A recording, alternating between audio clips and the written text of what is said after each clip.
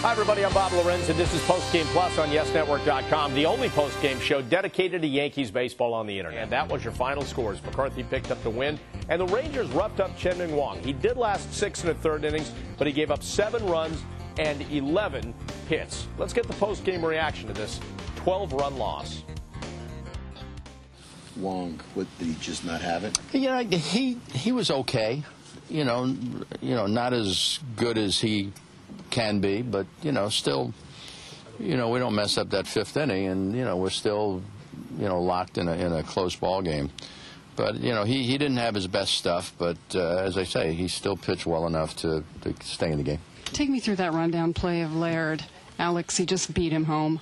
Yeah, Alex called for the ball. I just gave it to him, so I could have waited a little longer.